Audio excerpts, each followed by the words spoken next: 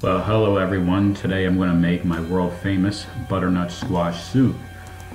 While I have a whole carrot diced very small and an onion sauteing in the background here in olive oil, which we'll get to, I have a 3-pound butternut squash. I decided not to use the second one because this just might be enough for us.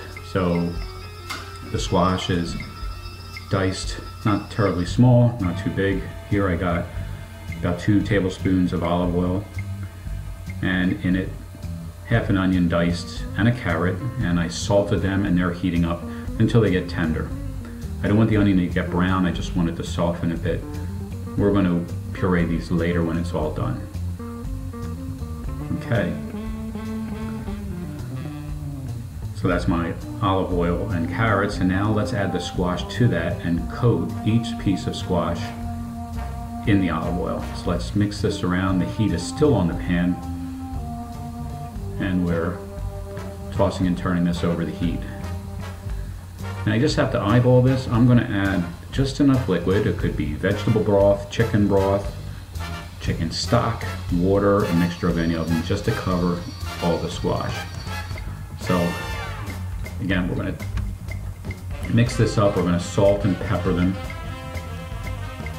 or maybe after I add the liquid.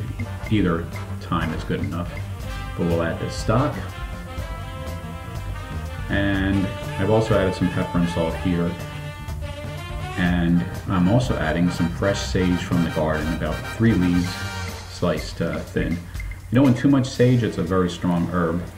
That's going to come to a boil, and then we're going to simmer it until the squash gets soft, about 30 minutes. And after that, we're simply going to puree it. So let's get all of this incorporated. I got the salt, the pepper all mixed up. You see the carrot laying around there, the onion. And this is going to come up to a boil.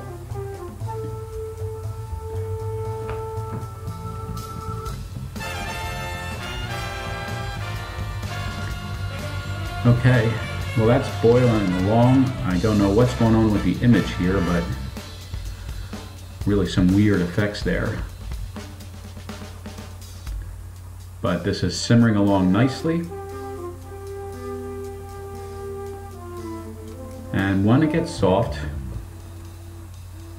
we're going to puree with our hand blender, and I'm just bringing you at the very end. This has been going on. It took about a minute to get all the pieces pureed, and this butternut squash soup is ready to serve.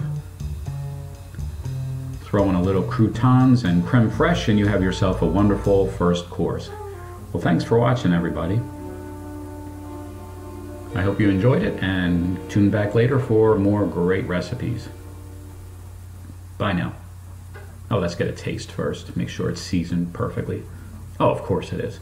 All right. You have yourselves a great day. Bye now.